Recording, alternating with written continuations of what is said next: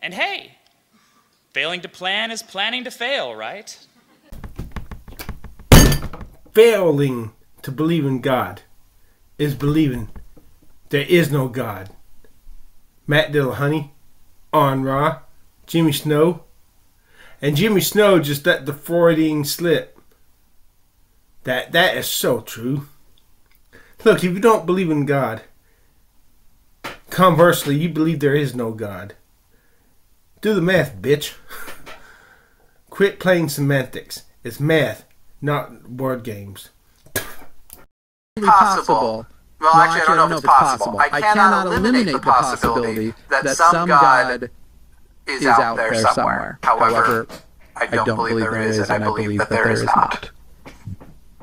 Mentioned how Baron Dahlbrock just said that he is an atheist, and he kept explaining that atheists are people who they're not buying the bullshit. That's all it is.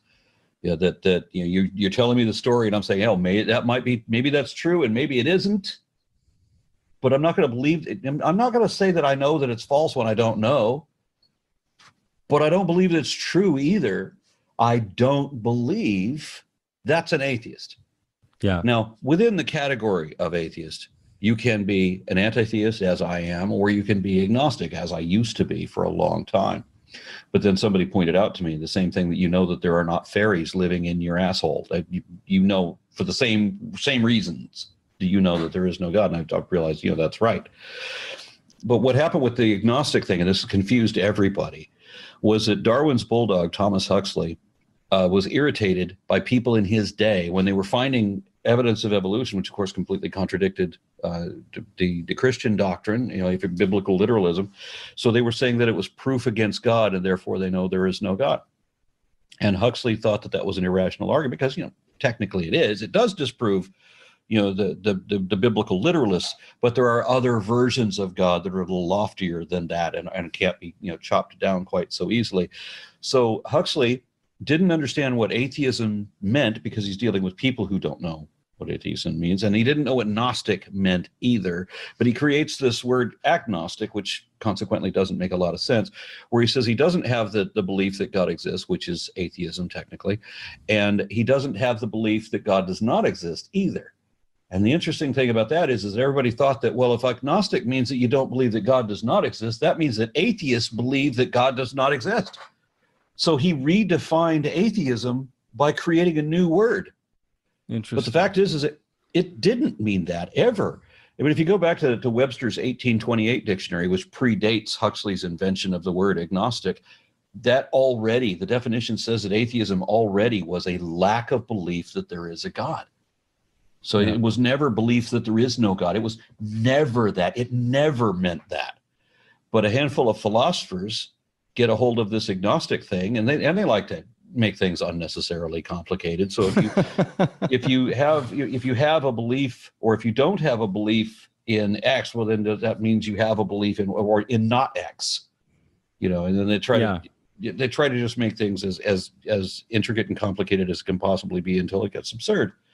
So, atheism, according to philosophers, and you get to any academic philosophy's website, just Stanford Encyclopedia of Philosophy or the Internet Encyclopedia of Philosophy, both of them say that atheism is a belief that there is no God. But every atheist in the world, other than philosophers, says, no, we just don't buy your bullshit. We just don't believe there is a God. That's it. Yeah. So in practical application, we have the entire universal atheist movement, and I'm a representative of American Atheists. I was a president of Atheist Alliance of America.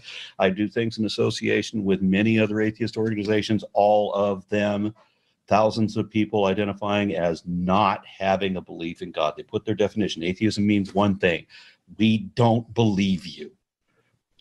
We don't believe in a God. Not that we necessarily believe there is no God, just that we don't believe there is a God.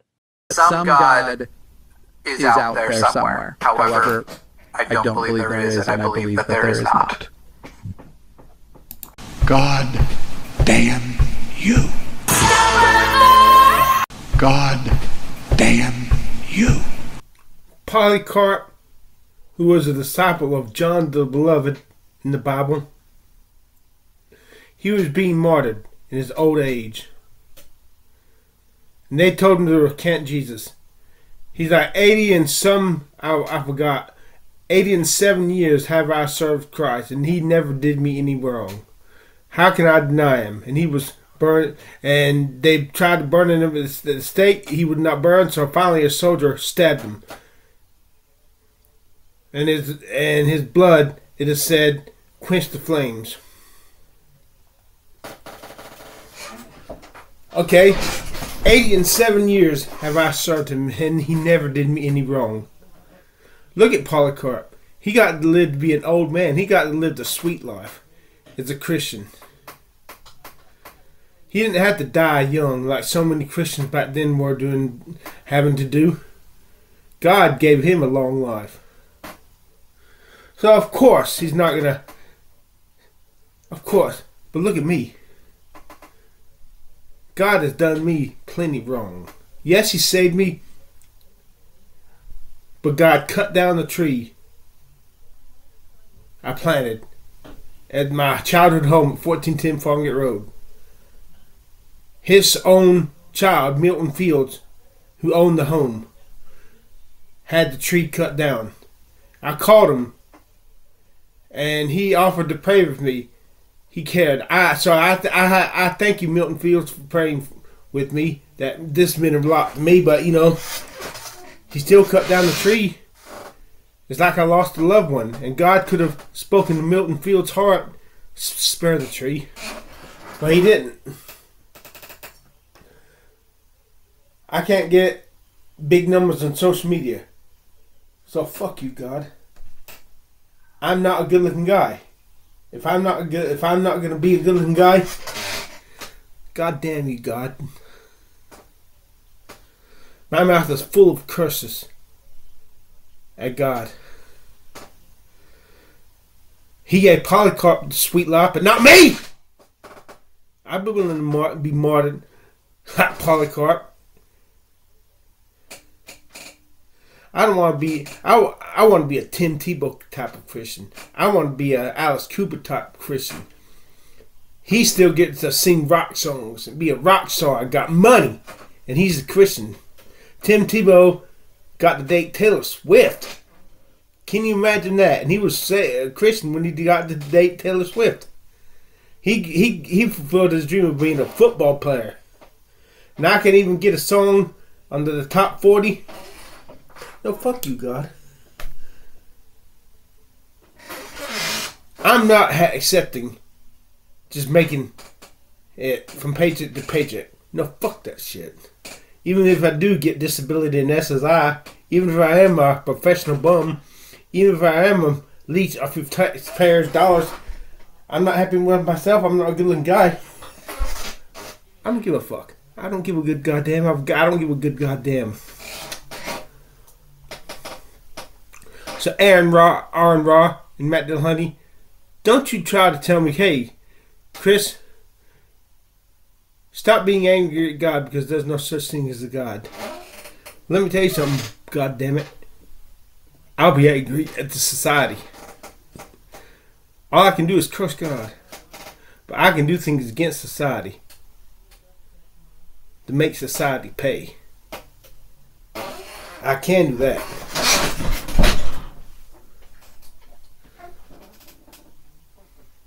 I digress.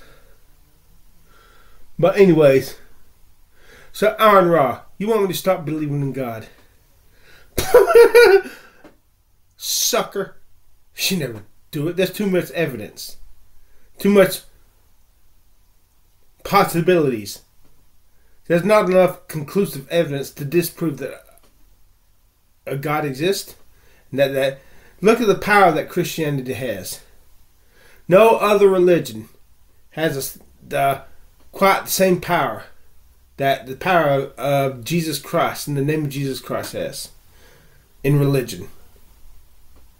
None. Christianity is the only religion that has killed people for refusing to convert to Christianity. Christianity is the only religion where God has killed people for cursing the Holy Ghost, mocking the Holy Ghost, for refusing to convert when they felt that inner drawing trying to draw them to Jesus Christ, and they said no, no, no, no. Or when J. Harold Smith tried to convince somebody to give their life to Christ, and they said no, real vindictively, and so God killed them. This is Hinduism. That no other religion, not Hinduism, not Islam, not Mormonism, has the power to kill people who refuse to convert to its religion. That right there is reason enough for me to keep believing in Jesus. And Aron Ra has come up with the theory that this reality is eternal. Has always been here and will always be here forever and ever, from eternity to eternity. Now, how can this be? If everything is happening this moment, if everything from eternity past to eternity present is already happening this moment, right now, it's possible for a reality to have always existed. But that being so, why? Why this? Why this reality? This is a rotten reality with too many loose ends.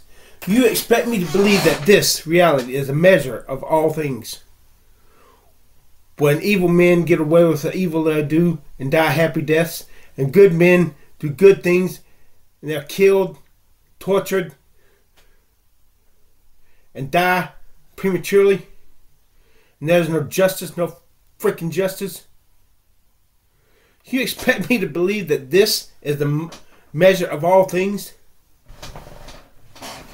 There has to be something behind all this. And until you can disprove this, I will not stop believing in God. And the reason I believe in the Christian God and Jesus Christ, because Jesus Christ and the God, Jesus Christ has a power no other religion has.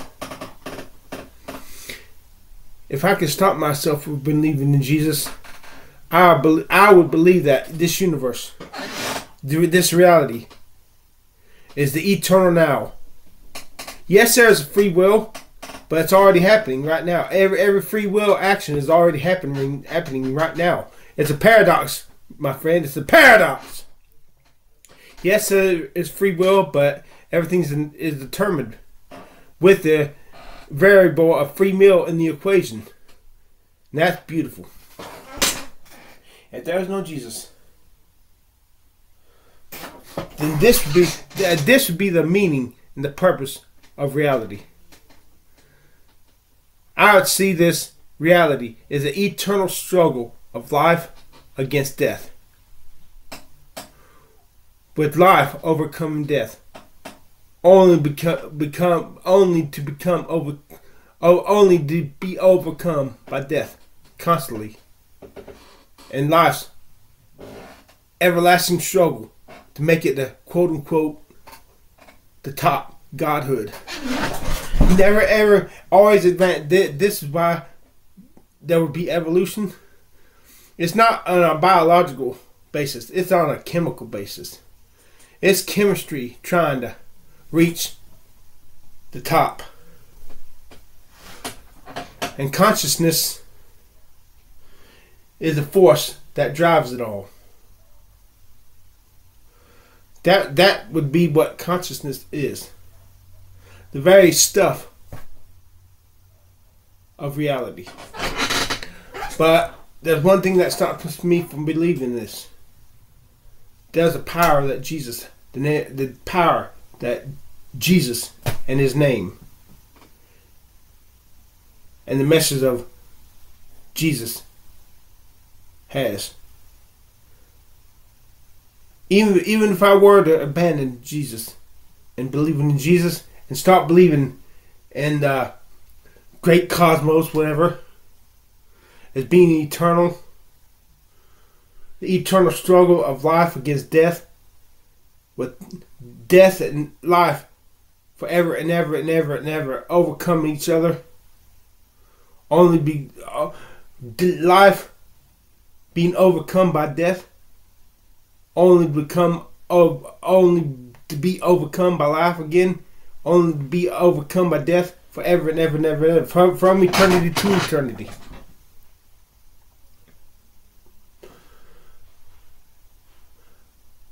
Even if I was to stop believing in Jesus and stop believing in this, there would be a gnawing inside me that would not leave me alone.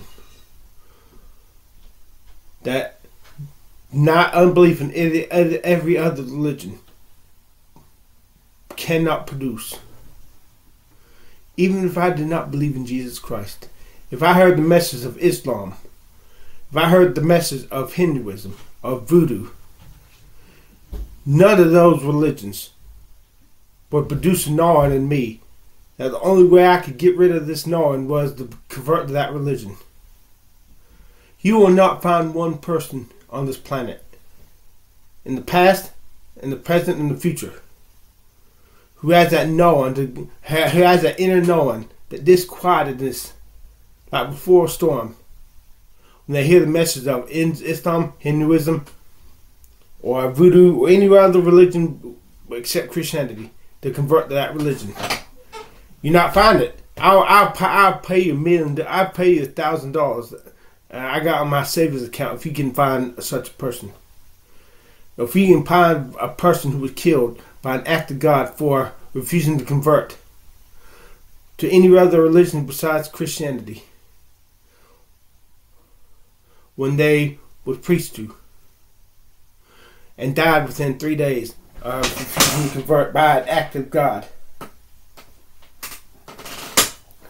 You not find it. Jesus has a power no other religion has. So let me tell you something. If I'm not going to be a good looking guy, if I'm not going to have the long forms I want, longer than all those top-notch girls, at least the ones who are as tall as I am, or a little bit taller than I am, if I'm not going to look in my 20s, I curse this God. I curse him. I just don't give a fuck what happens to me. If I'm not happy, I don't give a good God fuck his goddamn good goddamn. If God doesn't love me enough to give me what I truly want, then fuck this God. Having salvation is all I need, but I'm sorry, God. Like David, it's not enough. It's not enough! I gotta have my 50-minute fling, my time in the sun. I gotta have it at the expense of all my heavenly rewards except salvation. I invoke my free will for this. I demand it, and the consequences that come with it. I demand it with the consequences that I'll have to reap what I sow. Just as long as I cross that finish line, saved. He that endureth to the end, the same shall be saved. If you truly love me, God, if you truly love me, give me my damn free will and give me my good looks. Give me my time and time. Give me my songs in the top 10. More importantly, give me my good looks. Give me my long form. Give me the ecstasy that comes with it. Let me look like a college boy when I'm 50s, 60s. Let me see and be seen by an innumerable company number of top-notch girls, past, present, and future, as long as I live. Let my message be heard by everybody. And if not, God, fuck you, kill me. Just let me be saved. I don't want to live. Fuck you. And let me have this while I have the perfect health. Folks, is this too much to ask? Because if it is, fuck you too. I'd rather be the hammer than the nail. Yes, I fucking would. If I only fucking goddamn son of a bitch could. I sure fucking would. God fucking damn it. God fuck is good goddamn fuck. I just want what makes me happy. I just want to be happy. And goddamn the stupid shit, goddamn the rest, and God give me the best, and God let me be the best, and God fuck the rest. God fucking damn it. God damn you.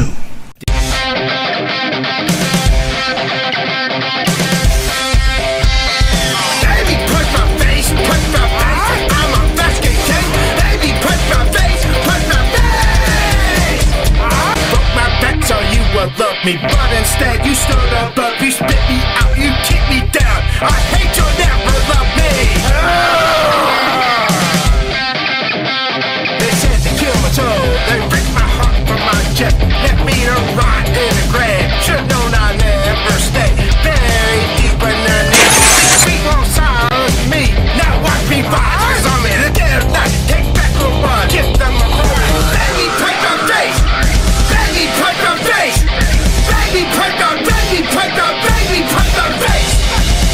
God damn you.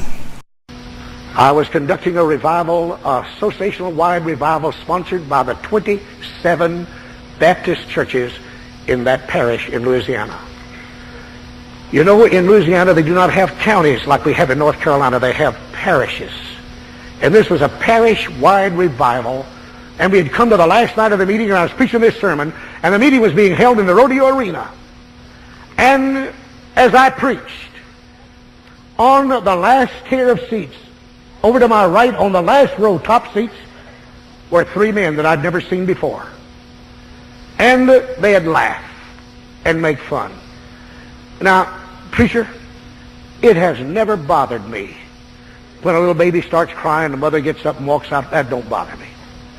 But under God, I cannot preach if I see two young people laughing.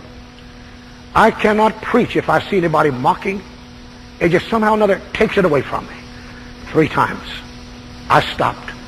And I said the last time, if you men don't want to hear me preach, a lot of these people have come from miles to be here tonight, and they do, would you just get up and walk out of the arena? One of them said, if you think you're man enough to come up here and put us out, you just come up here. And I prayed a prayer. Never have prayed before, never have prayed since. I said, dear Jesus, let me backslide for 15 minutes.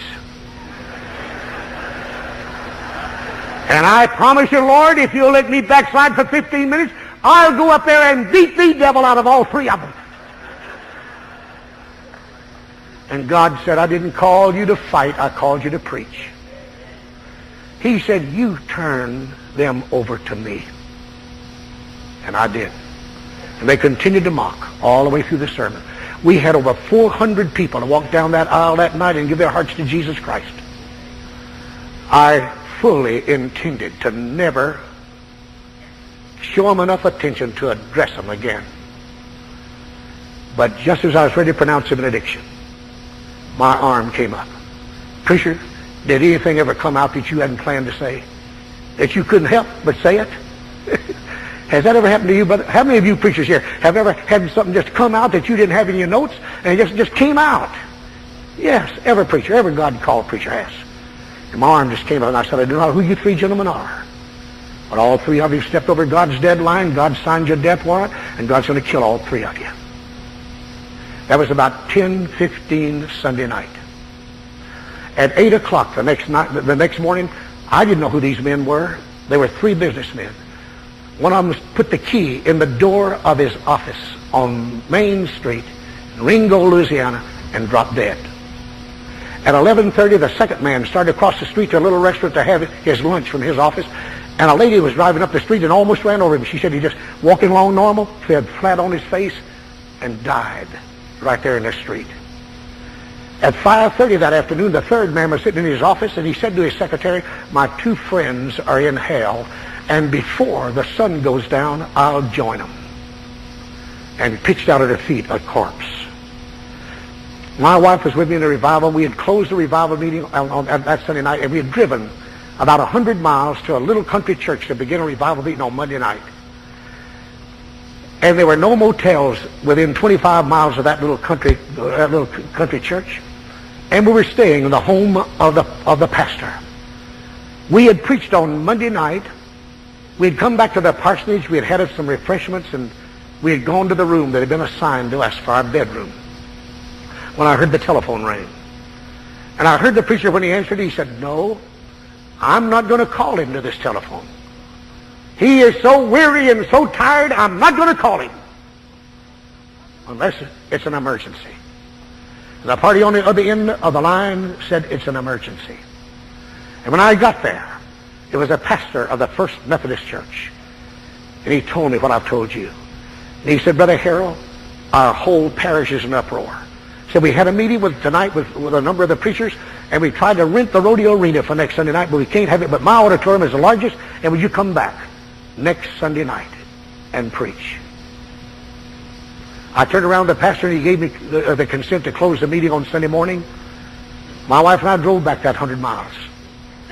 We left in order we might get there about 30 minutes before the service to begin that night.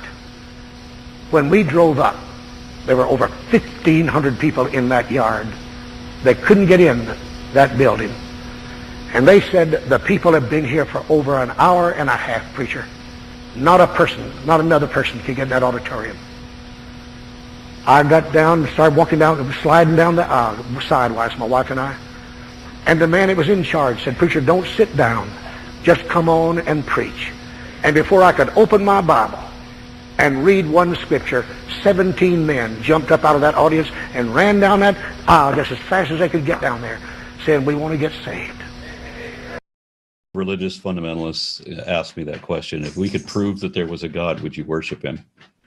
I say no. Yeah, that's why I said, fuck no. I can know that there's a God. I can know that there's this unjust, tyrannical despot who's going to punish me for thinking, well, just for thinking. The despot is going to punish me for any thoughts that I have, any kind of questions, any kind of ambitions, whatever it is, because all the believers want to do is get all slave lovey about something. Any being worthy of worship would not want to be worshipped. God damn you. God damn you. God damn you. God damn you. And hey, you goddamn motherfucker, goddamn fuckface. If you're in a goddamn court of goddamn law, and the lawyer asked you, do you believe Matt Dillahunty murdered Aron Ra? Jimmy Snow answers, I don't believe he did. Then the lawyer redirects and says, so you believe Matt Dillahunty did not murder Aron Ra? And you're going to be forced to answer, no, I believe Matt Dillahunty did not murder Aron Ra. And back in the 80s, when the Supreme Court ruled secular humanism was a religion, because it's a belief system, god damn it, you believe there is no God. So atheism is a form of religion, an anti-religion, but still a religion, a belief system. You believe there is no God. You don't believe there is a God. You don't believe there is you do not believe there is a Santa Claus. Well, do the math, cunt. You believe there is no Santa Claus, cunt. Do the math. Math is a universal language, not wordplay, not semantics. You stupid motherfuckers. You stupid fucker. Come on, goddamn motherfucker. If you were in a court of law and the judge asked you, do you believe there is no God? What are you going to say? If you answer no, the judge is going to say, so you believe there is a God? Come on, you stupid motherfucker. Do the God fucking math, you stupid bitch. God fuck it. God damn you.